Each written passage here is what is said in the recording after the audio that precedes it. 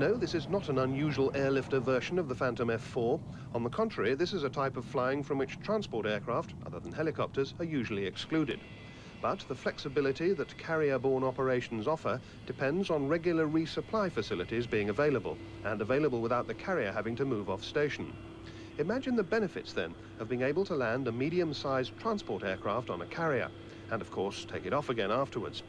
In the 60s, they did a trial on the USS Forrestal to see if it was feasible to operate the Hercules from a carrier.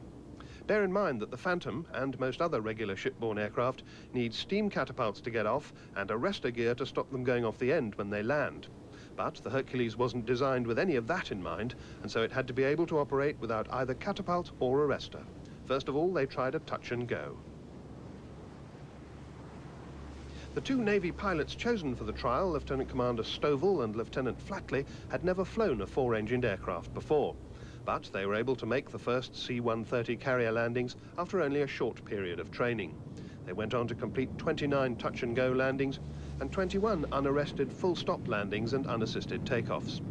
During the trial, the aircraft's gross weight was gradually increased to 121,000 pounds, which allowed them to carry in 30,000 pounds of payload, more than 13 tons.